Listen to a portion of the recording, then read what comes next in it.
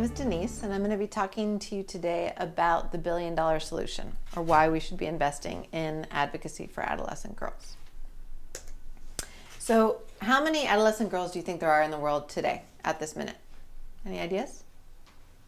1 billion. 2 billion. No, actually just a bit less. 750 million adolescent girls in the world today. So this is a huge population that has tremendous needs and at the same time presents a tremendous opportunity. So I'm going to be talking a little bit about both and then a strategy that we've been implementing to help fuel change in that direction. So to give you a couple ideas, 1/4 of all adolescent girls live in extreme poverty. So that means they live on less than $2 a day. More than half of all out-of-school young people are adolescent girls. And this is the one that drives me crazy, particularly. Of all of the HIV-positive young people in Africa today, 75% are female. So that gives you a sense that, you know, if things were equal, socially, economically, etc., it would be about 50-50. But because of all the tremendous marginalization that adolescent girls suffer, there's this huge imbalance in HIV prevalence rates in Africa. And at the same time, despite these tremendous challenges that we see around the world, only 2 cents out of every $1 in international development funding goes towards adolescent girls. So the needs are huge, and at the same time, the opportunities are tremendous. So a lot of research has shown that adolescent girls who receive 7 years of education will actually marry 4 years later and have 2.2 fewer children. So that just gives you a sense of, you know, how investing in adolescent girls not only can change girls' lives, but their families' lives, that of their children, that of their communities, and that of their countries.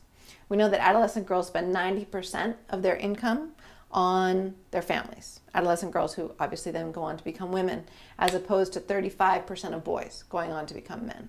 So investing in girls, like I've said, not only affects girls and their families, but also has a generational impact and a tremendous return on investment for efforts that are trying to promote economic development in countries around the world.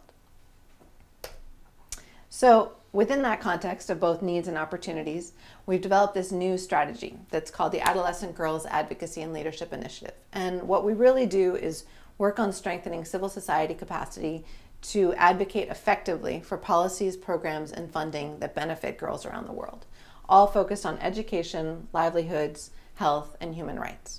And really looking at ways to empower young women to become advocates for themselves, in addition to strengthening the ability of, you know, older women, men, all sorts of leaders in different communities around the world who can also advocate for girls.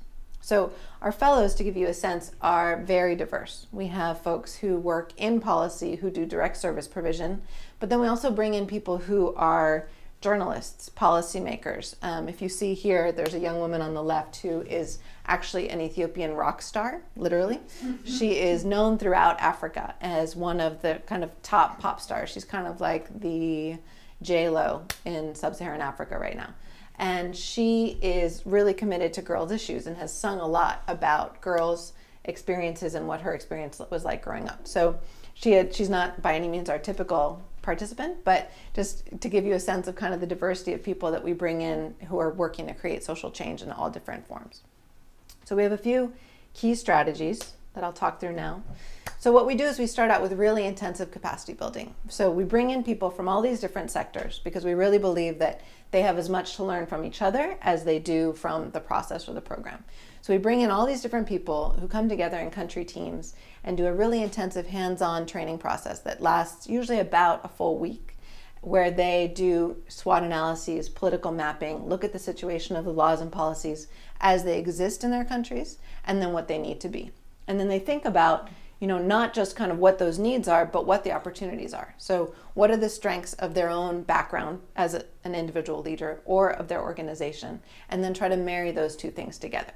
So we can see both kind of, these are the tremendous needs facing girls, these are the strengths that I have as an individual leader and of my organization, and how I can bring that together in a strategy to do advocacy for girls.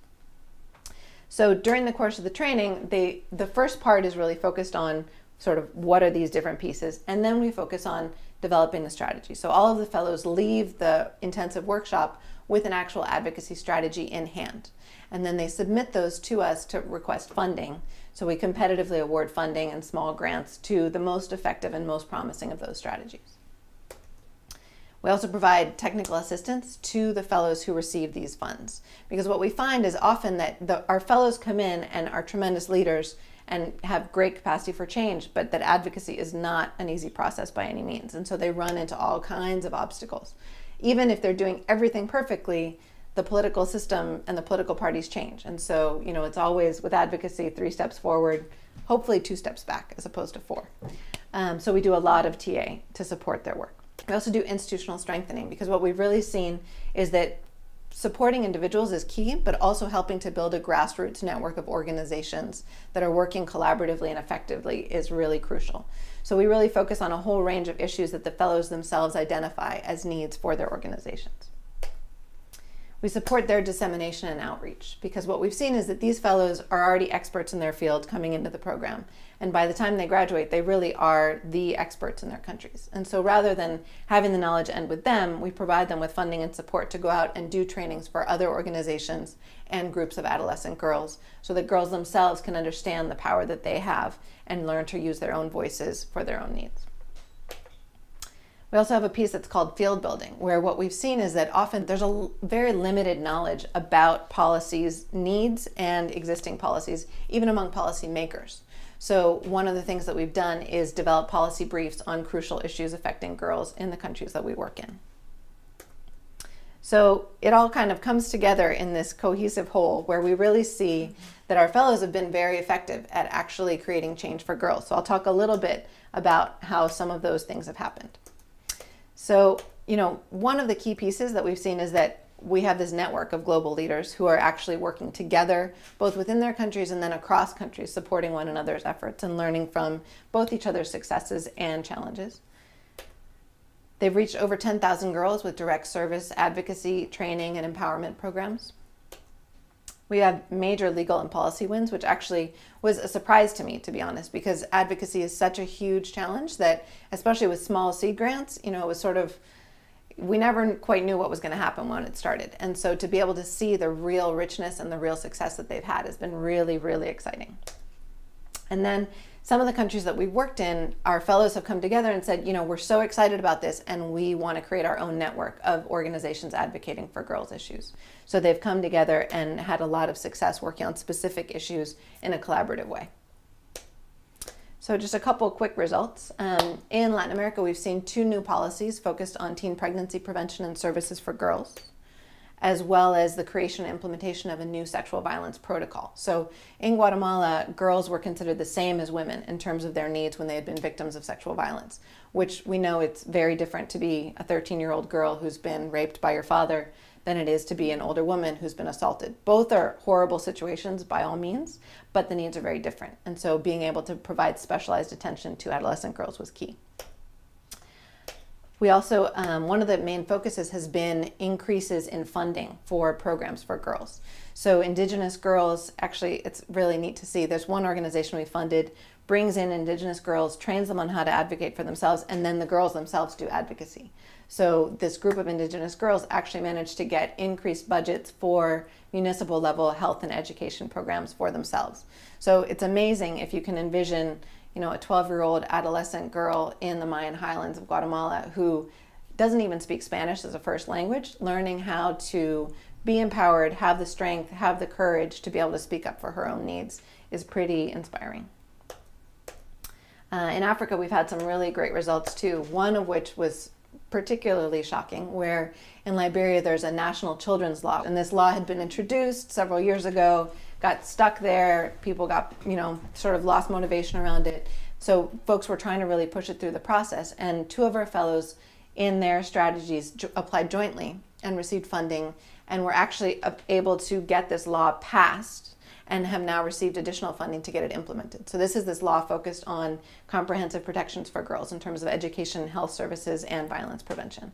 So it's a major, major win. And if you see in that picture, that's actually one of the girls in their organization is presenting something to Ellen Sirleaf, who's the president of Liberia, after this law was passed. So it was a huge, huge deal. We've also seen really neat strategies of folks who are doing advocacy with tribal leaders. So one of the things that we often see with advocacy in the countries that we work in is that laws are one thing and implementation and reality is another. So even in countries that have the best laws, they don't necessarily matter. And so working with tribal leaders, who are the people that actually dictate how people's lives are going to be on a day-to-day basis, is crucial at the community level, and we've seen some great successes there. Like I mentioned, some budgetary advocacy work, as well as campaigns focused on early marriage and HIV/AIDS policy. So I would love to spend a whole lot more time telling you more about this work, but I'm unfortunately out of time right now. So thank you very much. If you have any interest, you can check out our website.